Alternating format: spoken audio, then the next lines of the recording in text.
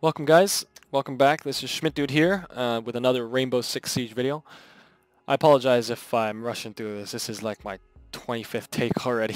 It's kind of tough for me to record myself talking. It's the first time I've ever done something like this, so bear with me here if I stumble over my words. First off, I just want to say thank you for all the feedback that people have provided so far. I know this is only my third video, but I've already got like 9 subscribers, which I'm really excited about. Nice to see people wanting to follow this. And people have already left me some feedback on how I can improve. I know in the last video my voice was a little bit lower and you couldn't really hear me. The game was a little too loud. I kind of tweaked around with some settings here. Hopefully it makes a difference now. Hopefully you can hear me. If not, please leave some suggestions, any kind of comments, concerns, anything in the comment section below. I'd love to hear from everyone on how I can improve. This is my first time doing this, so I'm a real rookie at this, but hopefully I can get through this with you guys. Alright, so today we're going to talk about the operators within Rainbow Six. Now within Rainbow Six you can pick out 14 different operators so far within the closed beta. I know in the full game you'll be able to pick out of the full 20. However, as you can see here, there's a few missing here. There's 6 missing. So it'll be interesting to see what those are like. But I wanted to just give you guys a quick rundown of the types of operators you can be. What's interesting with Rainbow Six is when you do pick to be a certain person before a match, a certain type of attacker or a certain defender, no one else can be that person. So it really emphasizes on doing your job right and also working well with someone else of a different skill set. For example, you know, some guys have their shields, some guys have heavier weapon, deal some more damage, or with the defenders, some guys are more harassing types while other guys are disabling types, kind of using different terms here. So it really depends, and it's really interesting on different playstyles. Some people like to be, you know, the tank. Other people like to be more finesse and kind of running around with gadgets. So it really depends. It's really cool to see how they've included all different kinds. Now here, so far, what I've got is these two attackers, Blitz and Twitch. Blitz, amazing. He's just got his shield that's got flash on the front. So you can kind of flash the enemies and stun them for a little bit while you push up with your shield and gun them down with your pistol. Really cool.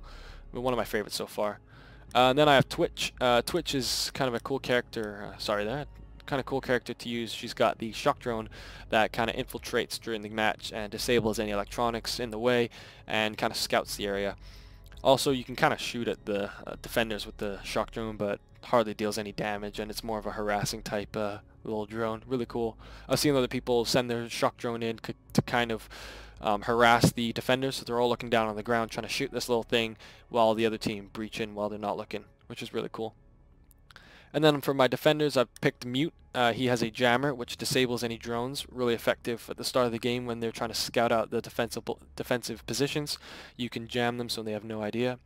And we got Jaeger here, who has this defense system because grenades are plenty in Rainbow Six. As you can tell with the close quarter combat, I'm sure, stun grenades, flash grenades, smoke grenades, general frag grenades. This defense system will actually intercept and disable any grenades before they detonate. So really useful to use as a defender. Now with the rest of them, within SAS, you've got Sledge, who's the really cool character that's got the sledgehammer that breaches through walls and floors. He just walks up and smashes through and then follows up with either a shotgun or L85. So it's nice to team this guy up with someone who maybe has a shield or someone who can follow up after he breaks down those walls and floors, and then someone else who can rush in. And then you have Smoke. Smoke's a cool character with his gas grenades. I've been killed once or twice by these damn things. If you're within the gas for probably about 2 seconds, 3 seconds, you go down pretty quickly.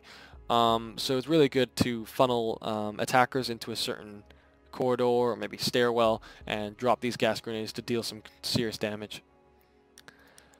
And then for the FBI, they have Thermite and Pulse. Thermite's cool because he has the exothermic charge that actually breaks through even reinforced walls. So normally the defenders can put up these metal sheets up against the walls to reinforce them, and regular breaching charge like this one here won't actually be able to bust through those walls. However, he has the special exothermic charge that will be able to even smash through even the strongest defenses. And we have Pulse, who's a little bit of a Call of Duty-esque type character with his heartbeat sensor. Cool to use because when you're holed up inside a room and you can hear footsteps around you but we're not really sure where they are, you can drop this cardiac sensor and figure out where they are based off their heartbeat. And then we have the French Special Forces. Here we have, I apologize if I can't say this, I never really took French class or really paid attention. Montaigne, whatever he's called. I No idea, who cares. He has the extendable shield. Similar to the other guy who has a shield, except his one extends all the way to the ground. Most of the other guys, their shield only goes to about thigh height, so you're still kind of exposed around your feet area.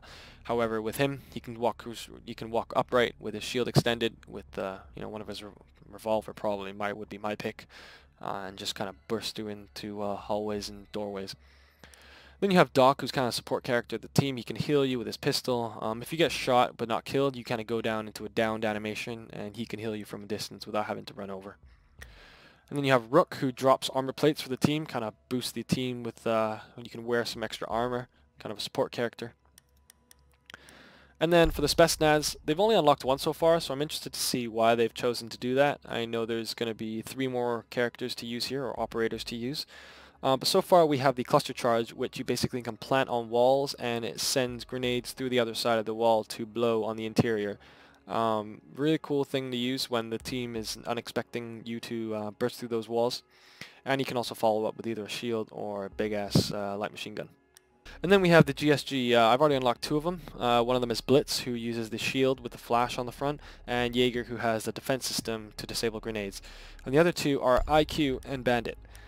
IQ uses electronics detector, just detects any electronics within the area, kind of like a scout. And then Bandit uses shock wire that attaches to any metallic objects to help harass and disable other players. And so that's it. Those are all the operators that you can pick for Rainbow Six Siege so far. As I said, there's still 6 more to come, and I'm interested to see what kind of characters those will be. I have seen in other videos that there might be someone who has EMP grenades, someone else who can shoot charges that breach through walls, so you could shoot from a distance and blow down walls. Definitely interesting to see.